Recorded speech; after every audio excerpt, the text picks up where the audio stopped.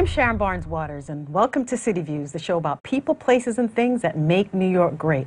Well, he has an Emmy in his pocket, and he's been a regular contributor on The Today Show, CNN, NPR, Inside Edition, Rachel Ray, Dr. Oz, Steve Harvey, and so much more.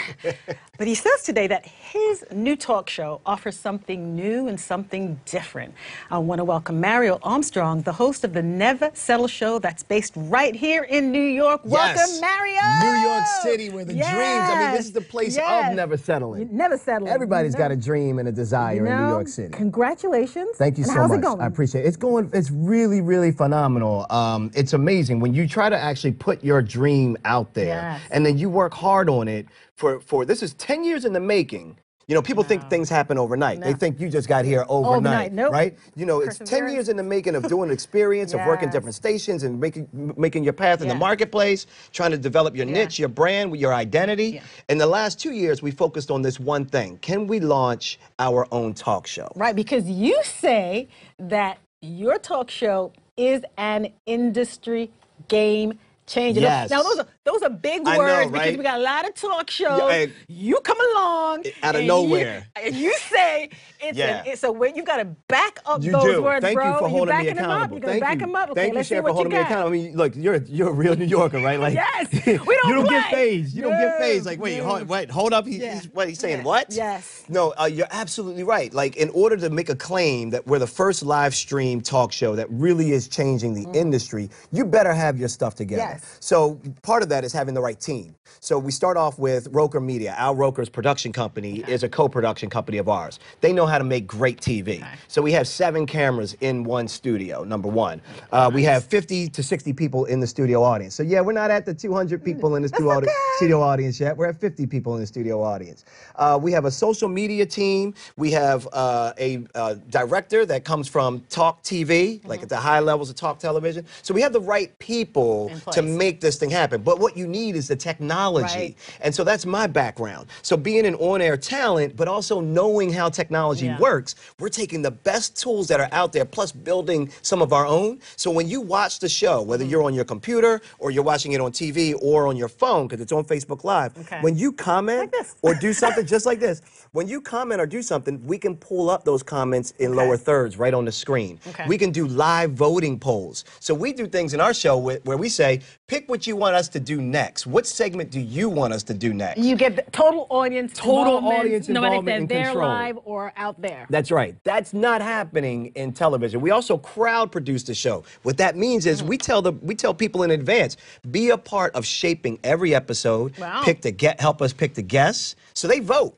They vote on the topics, they vote on the guests, and this is all pre-production before we even start booking people. So what topics are you looking for? Are you looking for something specific, or do you just say, what do you want to know? Everybody just tell me what you want to know, what you want us to do. Well, it's all couched under the never settle mentality. So it's all about, like, complacency breeds regret. We don't want people to wake up in their 70s or 60s regretting decisions in their life, the things they could have done, but they didn't have a map, they didn't have a plan, they didn't have a support group to help them out. I'm talking about everybody that's got a passion, that has a desire, that hasn't really, they know what it is, but they haven't figured out how to make that their quality of life. Like, how can they make a living doing what they love to do? Some people think that's not real. Exactly. You gotta love what you're doing. You do have, but I mean, you have to pay your bills. You do too. So there's a reality of, you know, that sounds all great. I'd love to just, you know, be able to do what I'd love to do. But the reality is I got bills. I got kids in school. I got, you know, elderly parents. I got a lot of issues going on in my life, and I like my stability. So at some point, you have to have a comfortable talk with yourself, or an uncomfortable talk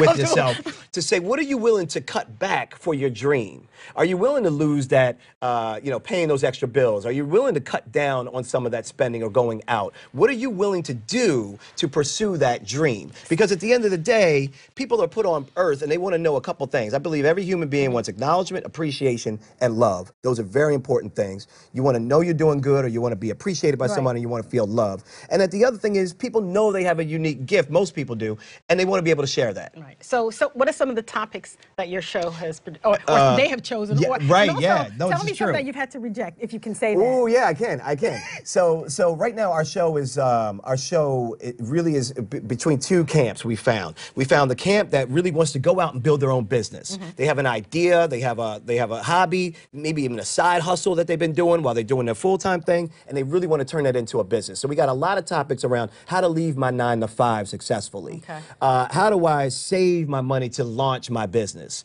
How do I know that this passion is the passion that can earn income? So we have a lot of those things. But then we have people that are saying, I beat cancer twice, and so did my daughter, and we made these bracelets to try to help cancer research. And so you have, two opposite ends of the spectrum, right? And we have a guy coming on tonight's show, Andre, from Brooklyn, and he takes shoes to the homeless that don't have shoes. So what he does is he collects shoes, but he works at Saks Fifth Avenue.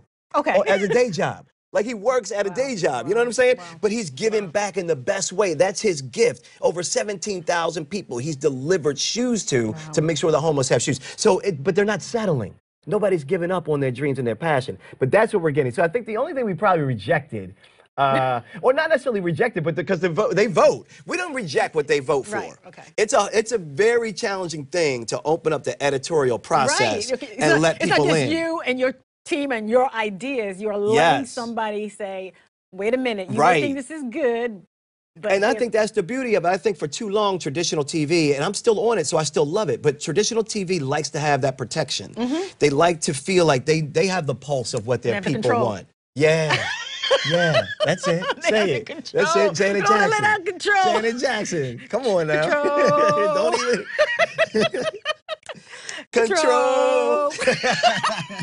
I get it. I get it. I get it. So, what has been, I know there's this fabulous guy coming tonight. So far, which guest has really stood out in your mind? So we've had a 6 episode, this will be a 6 episode closing out season 1. We come back in September with season 2. It's an hour-long, once-a-week show. We broadcast on Facebook Live on Entrepreneur Magazine's Facebook page. And I got to tell you, I mean, tonight's guest, we'll hold that for a second. Tonight's guest is amazing. You know he has been with you several times. Oh my gosh, I would probably say Jason Maiden. Jason Maiden is a guy that many people may not know the name, but when you meet him, you realize how could this happen? He was the first black Nike designer at Nike. This guy's young now. This guy's young, but because he was on the hustle since 14. Like, he knew what he wanted to do at the age of 8. Wow. So he knew he wanted to design tennis shoes at the age of 8. He was the first African-American designing on the Air Jordan line. And so you fast forward about 20 years later, this guy is like in his 30s, and he's launching his own shoe company now and received funding for about $1.7 million to get that dream done. His story of family, empowerment, how to use your career to help you leverage to your next, to your exit was just really, I mean, he hit on the importance of family, the importance of being a dad, why he had to leave Nike to take care of his son because his son was dealing with obesity issues and being bullied in school, and how he had to make the decision of leaving that big income and that big job where he's doing a lot of traveling across the globe for this company, and to go through that and see that transformation happen. There was a lot of lessons learned in that show, and we like to give back and give takeaways. We don't want you to just sit back and watch. We want you taking notes.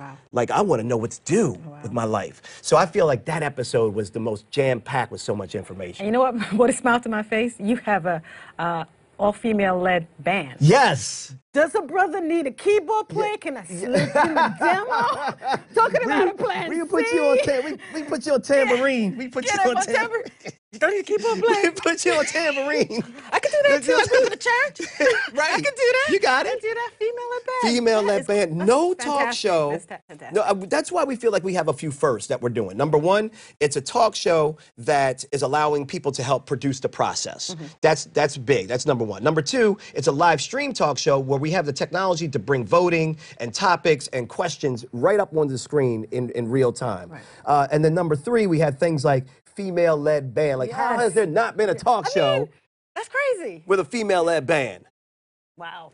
Wow. And that's important to me. I tried to even get a whole female camera crew. And I'm still working on that for season 2. Sorry, guys, that are working on the show. Female camera crew. We might keep 1 or 2 of you guys, but I'm trying to get an all-female camera crew. You know, I'm all about rooting for the underdog, and not to say that women are underdogs, but I just feel like people don't get an opportunity to get a fair shake. Right. And because I know what that feels like, and because I know what it was like to take my demo, we spent $20,000. Yeah, tell me about your background. We spent $20,000 on a pilot 2 years ago. To the date, last week, I was in Rachel Ray's studio. We rented Rachel Ray's studio, shot this pilot, brought in an audience, had to pay an audience coordinator to get a fake audience in there, but this is what they do on real TV all day long. Fake audience on real TV. Real TV, that's fake audience all day long. See, people don't want to talk about this stuff. They don't want me talking about how the magic gets done. Mario, don't take them into the Wizard of Oz. Don't do that. Don't tell them the trick. Don't tell them the trick.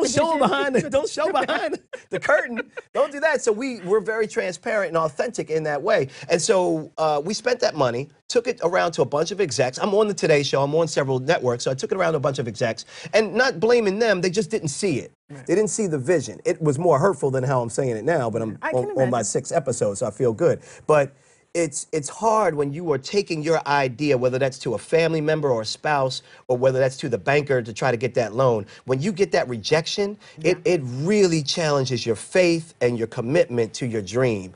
And it puts you in spaces. In 2008, though, we were broke. My wife and I run this company. We have a 5-year-old son at the time, and we lost everything because we put everything. I told her to leave her. I got laid off from my city job. I told her to leave her company and go run this one. We had no idea what was going to happen in 2008. We ran through 401k, credit cards, the year's worth of savings. Everything was gone, eating peanut butter and jelly sandwiches to make sure our kids' life wasn't affected. We had to do that for 2 years. So we said, are we or are we not entrepreneurs? If this is our lowest low, and we can make it past this, we can only go up. So now there's no fear, because we know what bankruptcy feels like. So it's a whole different mindset, but at that time, it was so hard to get that rejection and people telling you, no, you're not good enough. And you see the vision. You know, You can see it clearly. Clearly. Nobody else can really see it. Nobody has the right to shut down your dreams. They just don't. And you know, it's the hardest when you get it from family. And these are dream killers that don't mean to be dream killers. Dream killers, I like that. What you have to say to them is like, look, you don't need to understand what I'm doing, but do you love me or not? To support me, back me, back me. You don't even have to understand it. Do you love me or not? Then don't try to understand it, just love me and support me. It makes it so much easier. Otherwise, you need to bounce, because I'm trying to get this thing done. And then you came out of this, and now look at what has come out of this. An industry game changer. Why do you think nobody's ever thought about doing a talk show like this? It's difficult. Yeah, you make, I'm an emotional type of dude. I wear it. Anybody got tissue? That's all you got.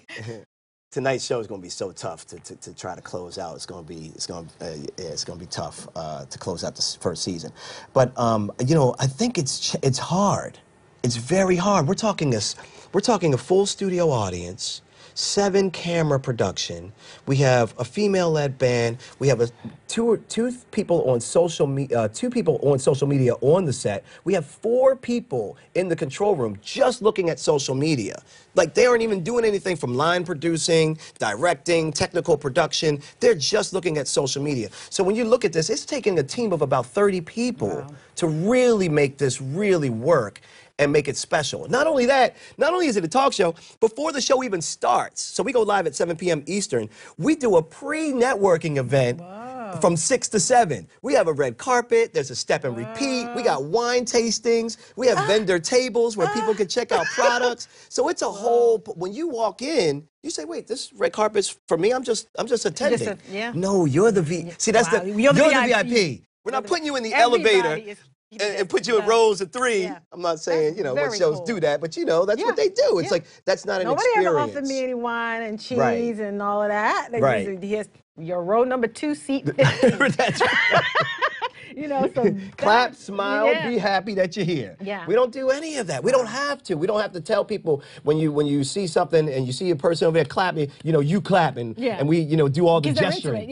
It's all natural. It's natural. People are already excited to be there. Wow. And I have to bring this up because I want you to talk briefly about it. You are the co-founder of the Urban Video Game Academy. What is that? The Urban Video Game Academy was something that was started by three awesome people and 3 guys that had a vision back in 2005 that wanted to use the power of video games, because we know that kids are into them, But what we wanted to do was also get kids to not think about consuming video games, but creating them. Wow. So if you're going to spend 40 hours playing a game, you know a lot more than you may think you actually know. How would you have designed that differently? How would you have changed that scene? What about this character role? How would you have changed that? So everything from the writing of the script of it, all the way to the algorithms, the virtual reality, and the laws of physics and geometry and mathematics, because it's all video games are all geometric shapes. They're just three-dimensional objects. So if you start knowing mathematics, you're basically teaching kids math through video games. Sneak it in there. That's it, and it works. Mario, I want to wish you much success. The Thank Never you so Settle much. Show. Tell our listeners and our viewers again, where can we see this? This would be so, and if you come from seriously, if you come from Sharon's family, you got to let us know in the chat. Yes. Like, I'm going to give you shout-outs. I'm going to give you shout-outs on tonight's show. I'm going to give you a shout-out on tonight's show. Mom! Yeah, make sure we got that picture. We're going to take a picture, and we'll put that up on tonight's show.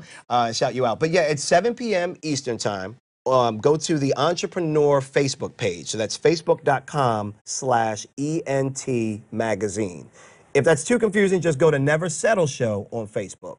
We got it right there. And neversettle.tv is the website. So you can see the past clips, you can see the past episodes, and you can watch it live at neversettle.tv. All right. Again, blessings, much success to you, my brother. This is a big deal. Thank you. It's a big deal. And no, I mean, you having me on is a big deal. Thank you. Well, what you're doing for us is a big deal. Thank you. But what you're doing is a big deal because it's an industry game changer. And from all that you're telling me, you're taking it to another level and you're doing things that are different. You're not the cookie cutter. Yeah. And we have a lot of cookie cutters. You're not the cookie cutter. We say, well, how so can I'm we do loving the exact opposite? I'm loving what I'm Thank hearing, you. and much success again. Thank you. Never Settle Show. The Never Settle Show. Mario Armstrong, thanks for being a part of City Views today. Thank you so much for having me.